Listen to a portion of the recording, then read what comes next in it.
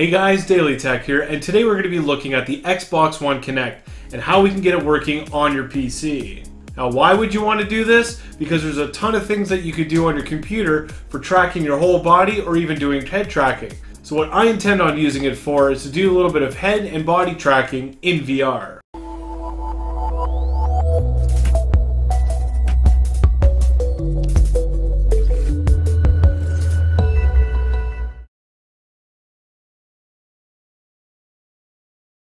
I bought this thing used a while ago for about 30 bucks, knowing that it was a USB 3 camera that had awesome tracking. So I figured I'd pick it up, plug it in my computer, and get using it.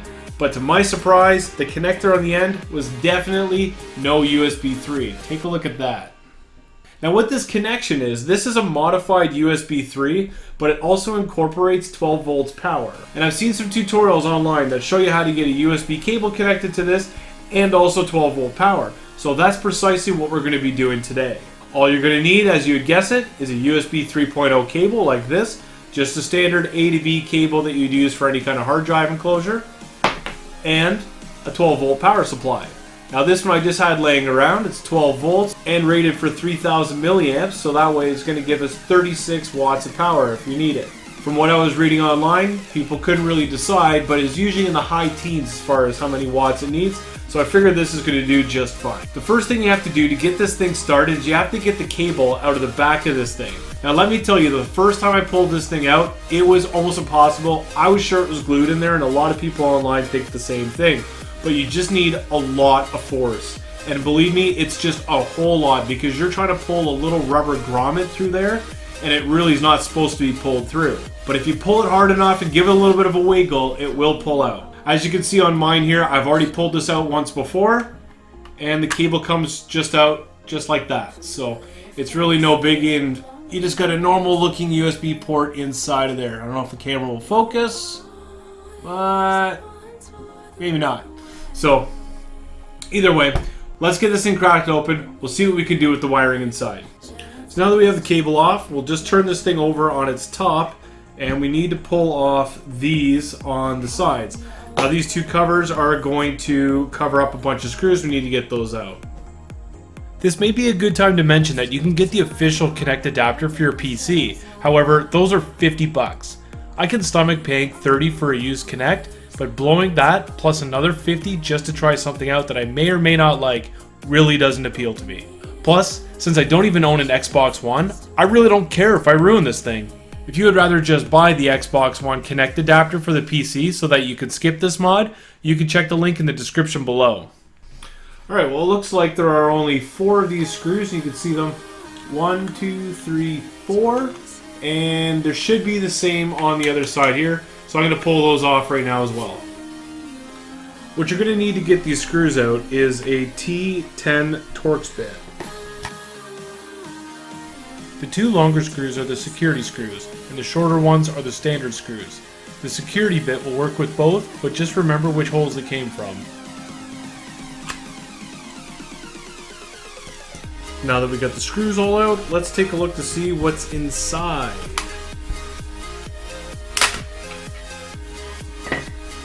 Once you take the bottom part off, you'll see 1 Torx screw on either side, so just unscrew those to remove the rest of the housing.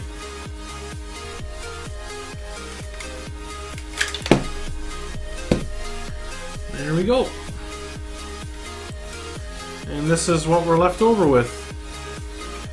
So you can see, here's some cameras, and looks like some of your sensors here as well. So all we're really after is up top here, where we're going to solder right above the USB port.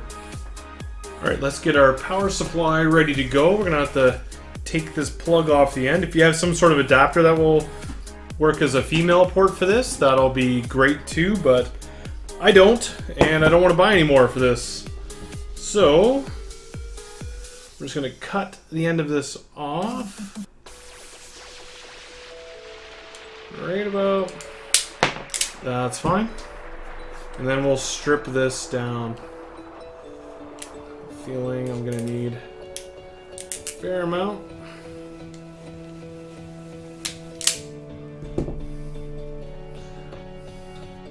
And here you just cut your regular ground, and positive. We'll just take off a little bit and just strip these down just a bit.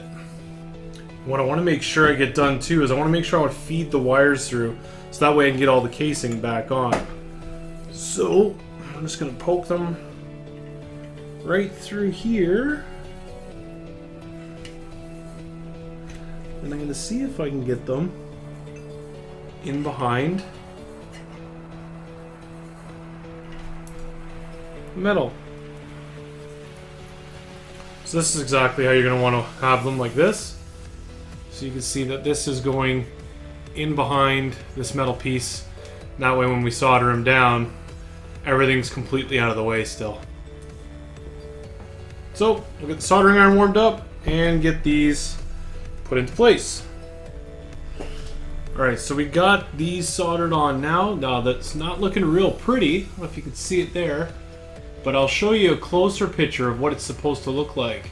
Probably somewhere right around here. Okay, so let's get this thing put back together. Basically, we'll just take all of our pieces, we'll put them back on in reverse, and then we'll come back to it at the end. Alright, so now that we have it all back together, you can see that the power cable is coming out of there now, like that. And still have access to the USB port. And we'll plug that in just like that. So now these two are going to work together to give me my USB for data and for 5 volts power. I believe that's being used in there as well. And then also the power adapter. Let's give this thing a shot now. Okay, so we got it all put together. We're going to take a look to see if we're going to get this thing working on the computer or not. Let's plug it in. We'll see if we get anything to happen. Hopefully we're going to see the computer detect it, and we're going to try to get the drivers installed. And if we get that done, I'm going to call it a success, and we'll try to do something else with it later. Alright, so let's get the power plugged in. So we got the power plugged in now, and I see nothing different. Might not be a good sign, but we'll see. We'll plug in the USB and see what happens here. And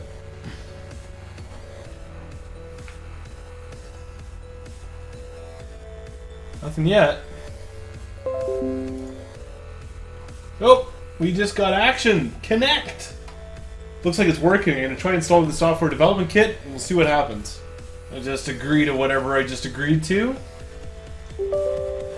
Now this is available directly from Microsoft, so it is legit. So that's kind of the nice part. I think everything else we're going to do from here is not going to be legit, but we'll see. Alright, so it's done. Now I didn't know what else I really was expecting, but either way, looks like we're good to go.